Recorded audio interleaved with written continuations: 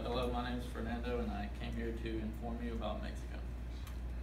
Mexico became a country on September 16th, 1810. They gained their independence by fighting against both France and Spain, and they have came a long way to be where they are today.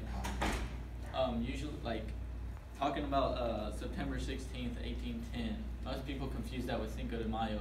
Cinco de Mayo is celebrated because we won an important battle in the war for our independence. And the independence is actually celebrated on September 16th. And Mexico's population is 126 million people. The capital is Mexico City. There are 32 states in Mexico, including Jalisco, Chihuahua, Sinaloa, Guanajuato. The borders that Mexico's borders are the United States, Guatemala, and Belize. They also have borders with through the Pacific Ocean with Cuba, and they have different types of biomes and habitats such as forest, tropical forest, temperate forest, and deserts, which is the most common. The south is mainly forest, and as you go further south towards Central America, it is rainforest.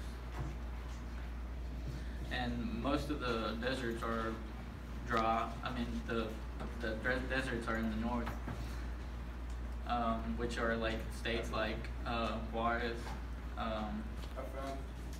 Chihuahua, and Chihuahua. When you visit Mexico, you can go visit the capital, Mexico City.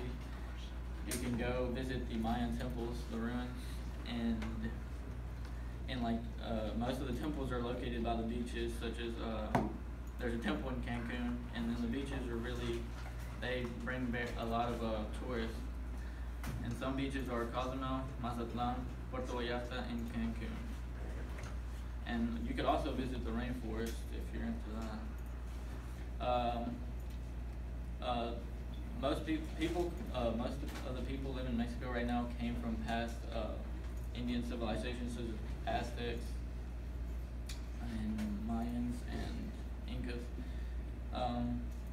Right now in Mexico, there's a Indian civilization that speaks this language called Tarahumara, and the other people speak Spanish. And there's also most people are also descendants from mestizos, which my grandparents are descendants from mestizos. Their government is a republic, and their president right now is López Obrador. And they have two main parties, which is the PRI and PAN. And their president can last up to 6 years in the presidency,